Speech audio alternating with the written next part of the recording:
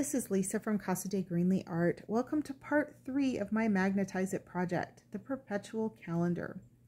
As you can see, the grid goes on easily. I need to add a few more magnets where the edges come together. For my previous video, which I'll link up here, you could also use this as a message or note board if you didn't want to use it as a calendar.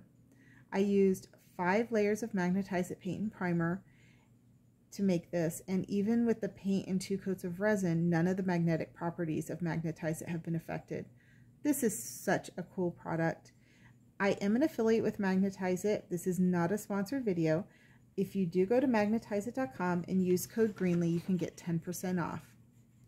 I use tiny 3mm magnets on the grid, numbers, and the days of the week. Larger magnets that I happen to have on hand for the months. You can write on the calendar with dry eraser board marker and use other magnets to note holidays, birthdays, or any special occasions. You'll be able to see on the picture of December that I used magnets to mark the holidays.